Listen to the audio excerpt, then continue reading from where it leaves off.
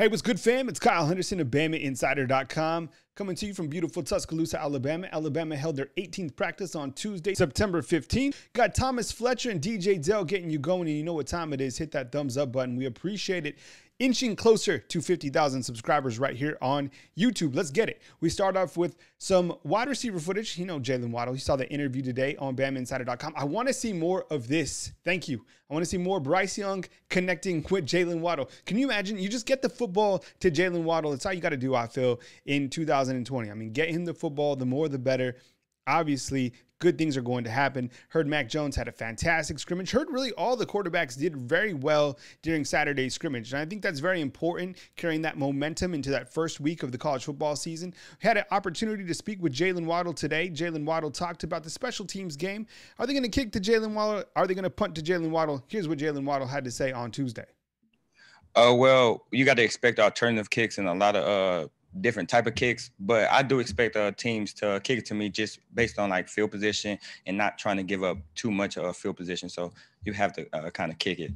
Overall, I really like where the wide receivers are at right now for Alabama going into the first game of the season, hearing that John Mechie has really had a fantastic fall training camp, and that's really not surprising. I mean, he came in here, he won that A-Day MVP, as you see number 3 right there, Xavier Williams, another guy fighting for that 4th spot, and probably these guys aren't really fighting for that spot. They're just adding depth overall to Alabama's very talented wide receiver unit, and I think that John Mechie is a guy who's going to be a pleasant surprise during the 2020 season. Of course, everybody knows how dynamic he is, and I think you're going to have other guys like Xavier Williams. I think you're going to have Slade Bolden, and these type of guys really rise up. We've talked about some of the freshman wide receivers before, Javon Baker, Thal Jones-Bell.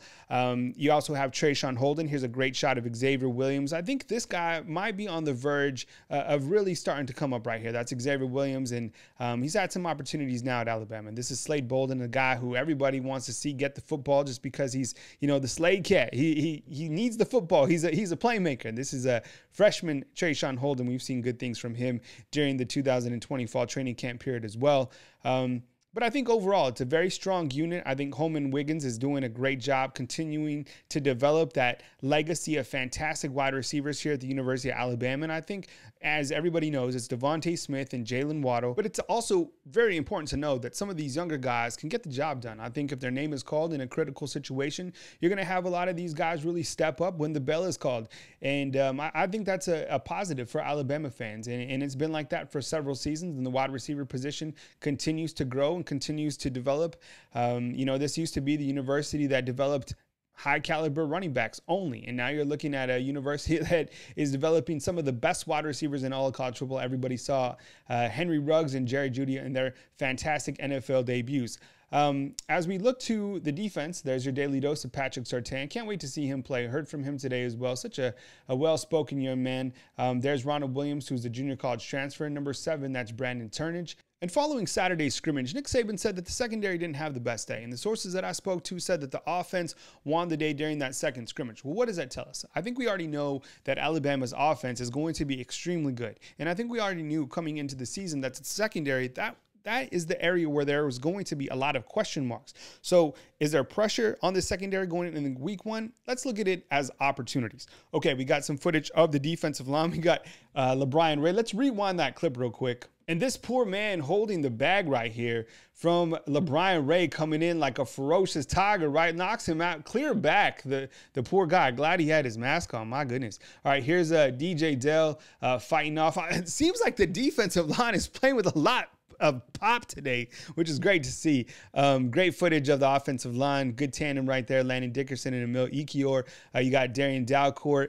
And you got Pierce Quick as well. Got some footage of the running backs. This is good footage right here. You're going to see Charles Huff working on different drills to make sure these guys can fight off, you know, low-cut tackles and make sure that they can get up the field. As you know, Najee Harris's 3rd episode of the campaign debuts Wednesday, September 16th on his YouTube channel. Here's Brian Robinson. Everybody expects such a big year for him. This is footage of Trey Sanders. Heard that Trey Sanders had a fantastic scrimmage. Heard he ripped off a 50-yard touchdown. There's Kyle Edwards, number 27. Get another look at him. Another one of those very talented freshmen. Heard that all the freshmen looked very explosive. Wow, that was explosive right there by Najee Harris. And this is Brian Robinson again. There's so much talent in that backfield. I feel that that's the strongest running back unit in the entire country. Really excited to see all those guys in action. As we move to the photo gallery segment, you got Brandon Turnage right here, defensive back for the Alabama Crimson Tide. As we continue to move forward, I think it's clear that Alabama is still trying to figure out who's the best fit at center. I think right here you got Landon Dickerson. I know a lot of people feel comfortable with Landon Dickerson at that safety position. Here's Nick Saban wearing a mask. Love those masks. I want to get one of those myself, to be honest. Jaquez Robinson right here, number 21, another defensive back for the Alabama Crimson Tide. Looks like Chris Owens. And a lot of people are trying to figure out where is Chris Owens going to line up on this offensive line unit. He's a veteran, he's a senior, a lot of experience, so he's going to be, you know, whether that's a center or at some other position, you're going to see plenty of Chris Owens this year, in my opinion.